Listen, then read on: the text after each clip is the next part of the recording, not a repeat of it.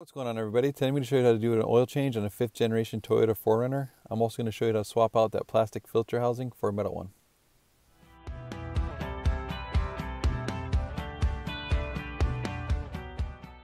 The tools you're going to need for this job is a ratchet, extension, 10, 12, and 14 millimeter socket, your wrench for your filter housing, and if you're swapping out your filter housing to a metal one, you're going to need some channel locks and a screwdriver. First, you're going to want to jack up the vehicle or put it on some ramps. Next, you're going to want to remove the front skid plate. These are the bolts you're going to have to remove. One here, this one, two more here, and then the two in the back.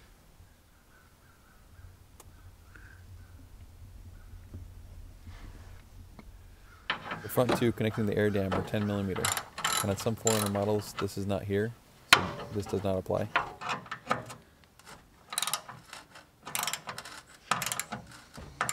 The bolts holding the skid plate to the frame are 12 millimeter.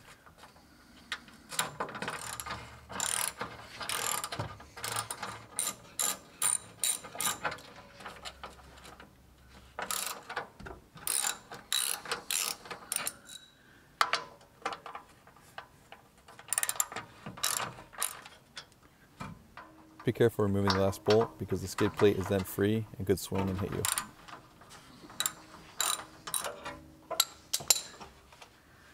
Then swing the skid plate down and unhook it from the two hooks on the front of the vehicle.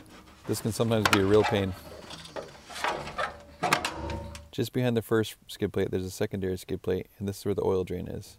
There's typically a plate over this area here, but somehow, some way this one was lost. So there's two 12 millimeters to release the small skid plate and then a 14 millimeter to release the oil drain plug itself.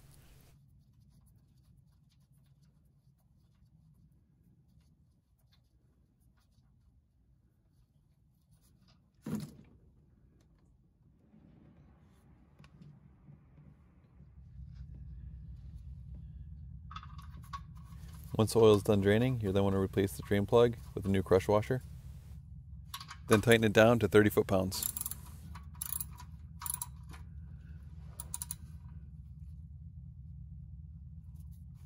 Then clean up any remaining oil residue and reinstall the plate with the two 12 millimeter bolts. Then underneath the skid plate that you removed, you're going to find the filter housing. And you can see in my case, this plastic filter housing is cracked in a couple spots, so it's time to replace it with a metal one. Some people like to remove this plug first and drain the oil out. Me, I just like to remove the whole filter housing itself, and I use this filter wrench right here. It kind of grabs onto the ears of the filter housing.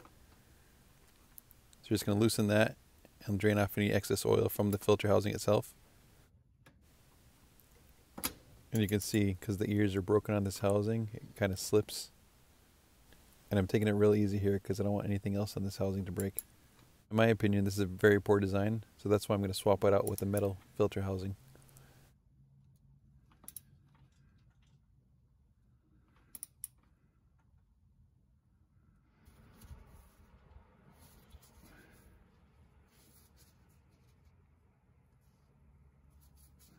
Make sure you have a drain pan underneath the filter housing before it starts to drain out.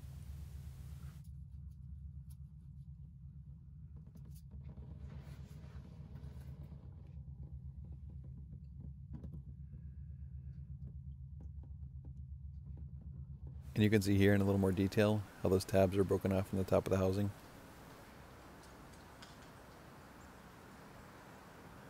Here's the replacement part right here. But remember, this is not a direct replacement. You have to do a little bit of modification first, but it's super easy. Just looking at this housing, it's far superior to what came off. This centerpiece right here needs to be swapped out. As you can see, comparing it to the old filter, the centerpiece is much longer in the old filter, so we need to swap it out. To do this, you need to bend in that small retention tab in between those two ears there, and it should pop right out.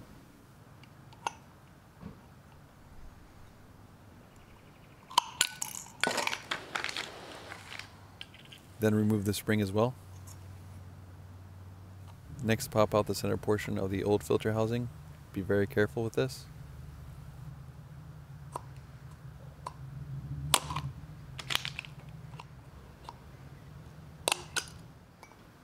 Then install it into the new filter housing. And be sure to bend that tab back down.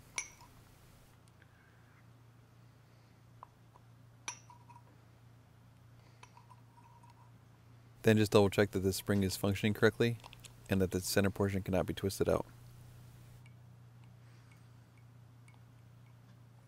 Next, remove the end cap. You may need a set of channel locks, and you also need a ratchet.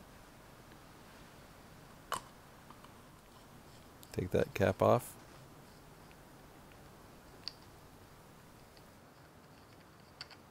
Then open up your new filter. You'll find the filter element itself. You can install this now. And then there will be a baggie with 2 rubber gaskets in it. The small one goes in the end cap. So you'll need to install this in the end of the filter housing and then reinstall the little end cap.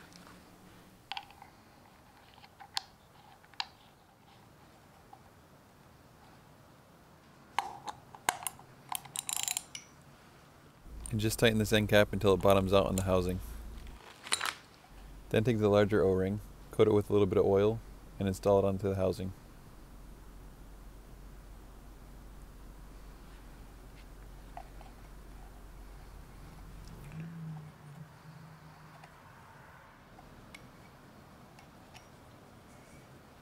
Make sure this O-ring's in the correct spot. There's a slot that goes all the way around the housing that's smooth. Make sure it's in here. Do not put it in the threads. Then reinstall the whole filter housing back into the vehicle.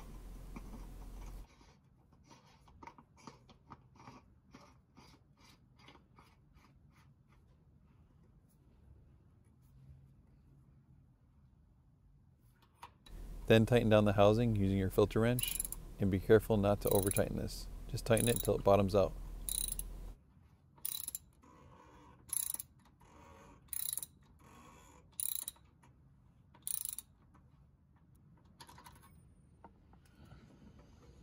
Then reinstall your skid plate.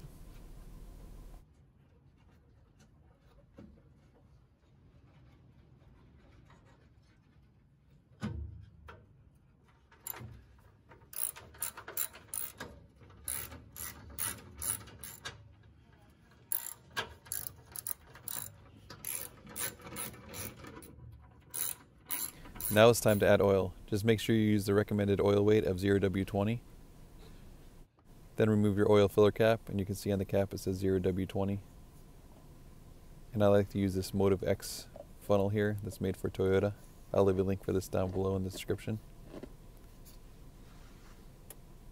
And then what I like to do is on the oil bottle itself, I have the full 5 quarts in that one, and then I have 1.6 in here for a total of 6.6. Then you're just going to fill it up with the 6.6 quarts.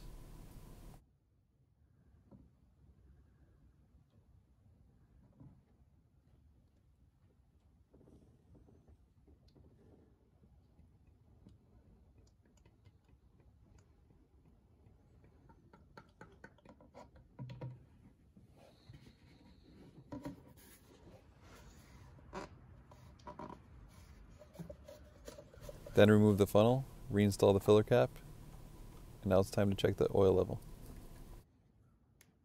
And what I like to do is I do one check before I start up the engine, then start it up and check one more time just to be sure.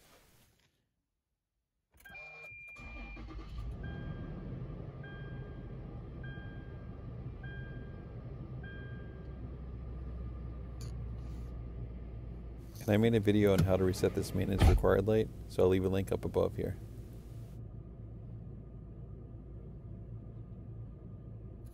And that's it. Do one more check and you're all set. Alright guys, thank you so much for watching. If you found this video helpful, please give it a thumbs up. Also check out all my other 4Runner maintenance videos as well as my other videos. And as always, we'll see you in the next one. And just a reminder, I'll leave a link to all the tools used in this video in the description below.